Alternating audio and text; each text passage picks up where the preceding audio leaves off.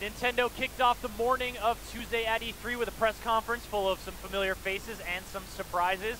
And now we've got a Nintendo game right here on stage, Super Mario Maker. Joining me, Ali Rapp from Nintendo Treehouse. Ali, welcome to the stage. Yay! Nintendo time! This is one of many Nintendo games you're going to be bringing by this time around because you guys have a big lineup. Super BFFs. It's going to be exciting. Well, you're going to meet some of my friends too.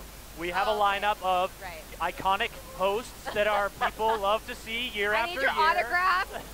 Yeah. But we're kicking it off with Super Mario Maker. People getting to make their own Marios. Yes. Stages. Yes. Blocks. Make their own Marios. Wherever you want. That's for fan art. Yeah, it's like kind of fan art.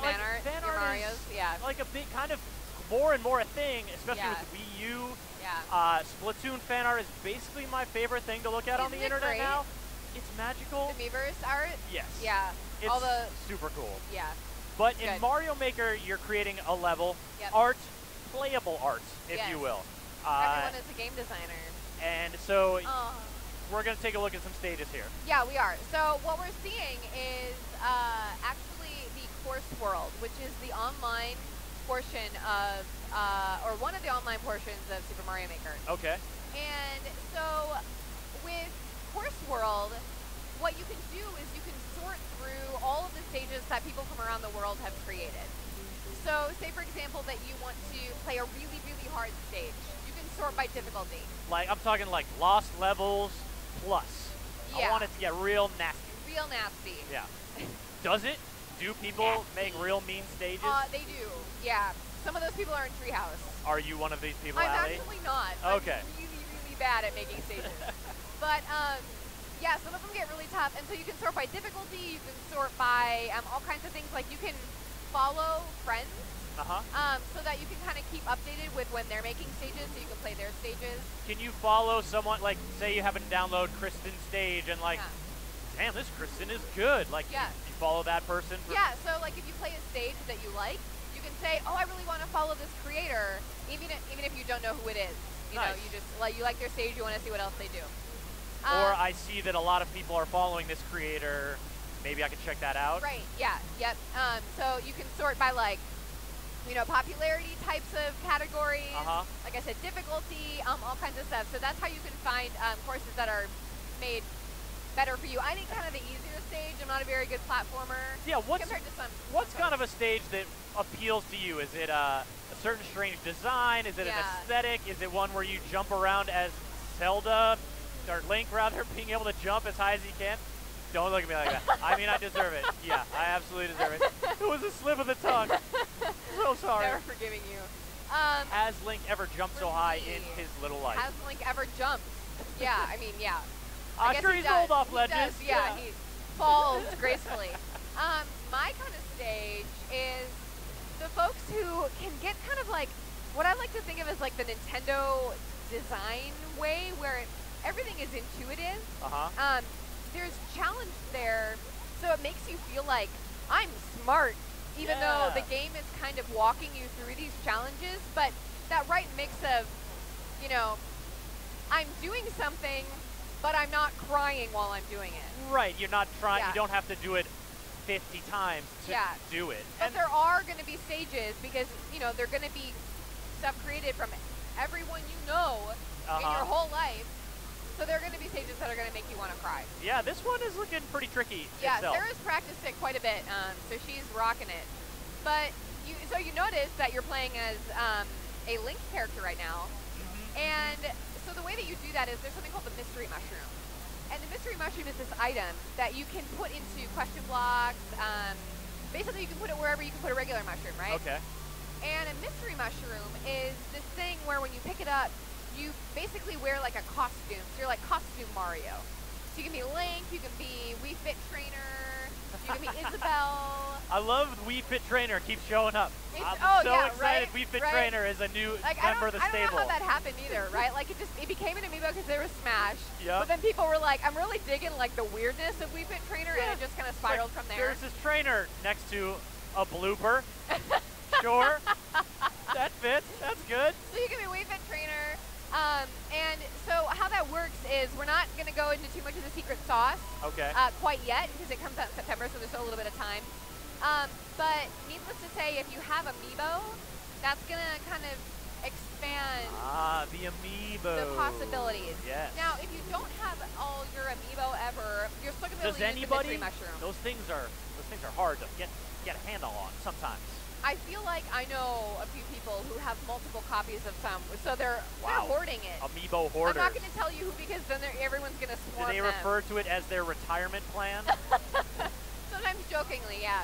But the Amiibo, you know, you're going to get some bonus stuff, as you guys do, but it's not going to lock the magic mushroom away by any stretch. Yeah, you're still going to be able to have fun with that. You're still going to be able to play some cool Mario costume characters. What the hell is going on here? This is one of my favorites. So the one that's just like a Magic Koopa slumber party? Yeah, you get...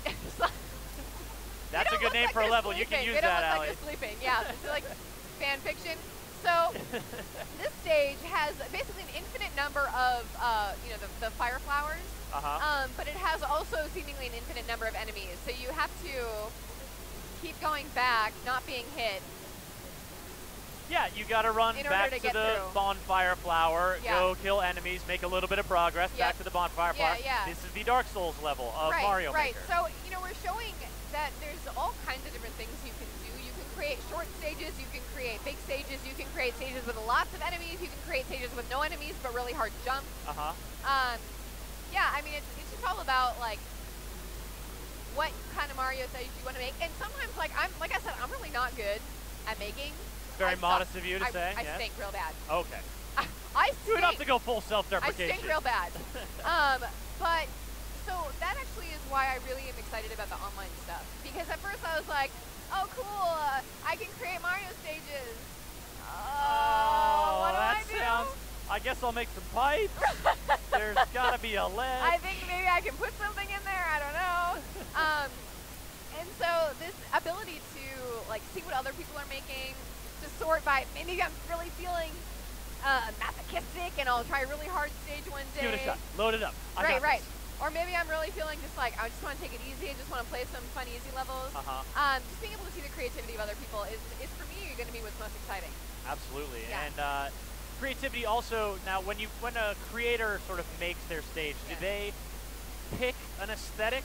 Because you've got Super Mario Brothers, Super Mario 3, Super Mario World, new Super Mario Brothers. And we're seeing it, or we will soon, on gameplay. So we're seeing the creation option. Look at that little Mario fly through the realm. If only life was that easy. What you can do is you can change the type, the course type. So you can go from, like you said, Super Mario Brothers, Super Mario Bros. 3, etc. And you can also change the course theme. And what the course theme is like you've got the ground level, you've got like a ghost house, you've got underwater, you've got castles, and you lava world, ice world. Right. Yeah. And so you can only pick one course type per stage. So you can't have like mixing generations, but you can mix themes. So you could, for example, start out underwater, go into a pipe or a door, and then end up like in a ground part of the stage. Okay. So you can mix themes. Nice. All right, so this is a little stylus demo. With very well manicured very well model. manicured. The Goombas. You gotta make a Goomba. I don't even know if she can hear me. I like when they float. Floating kind Goombas. Of helplessly. Have you seen this yet? I'm out of my element. I don't really. Yeah. I mean, I'll give it a shot, you guys. But really, could you? Maybe a gig on land would be better. Oh, and she also, Sarah, our game player, she's shaking the Koopa Troopas. Wait, she's doing this right now. She's doing this right now. Yeah, this is live gameplay. But it's not. Whose hand is that? Do you get to pick the hand that you use? Do you guys have? Sometimes you guys have downloadable hands? Sometimes you might notice that there's like a cat paw, which is my favorite part. Nice. But so you can shake certain things, like for example, some enemies, some of the like items, and they'll change. So the Koopa Troopa becomes a red Koopa Troopa, which if you're familiar with kind of this very deep canon of Mario enemies, the red Koopa Troopas are a little bit more aggressive. They don't like fall off of ledges, etc. They follow you. Yeah. And you can also shake items. So if we look at the palette when she pulls it up, there we go. So we see 2 lines right now. You'll have those 5 filled in the full game, in the final game. The sixth one, the sixth bar is your custom bar. So you can like, if you want a bar of all green, you can have a bar of all green, so you can pull it up. I'm a so green you man. can kind of customize your palette. Which is Yeah. good. Yeah. And go for the aesthetic you want, obviously. Yeah. Making funny shapes and are we thinking goofy of things. specific funny shapes? Well, there's a lot of funny We shapes in talked the world, about Allie. butts before. Butts before are we a started. funny shape. Yeah, butts, funny shapes. You guys can allow butt levels in Super Mario Maker within I reason. To see how general of a butt does it look? Yeah. Who's on butt watch for Mario Maker? Yeah, butt watch. Nintendo's got this all figured out, Yeah, haven't the they? magicians. Fantastic. Yeah. Well, that's Super Mario Maker. Yeah. September.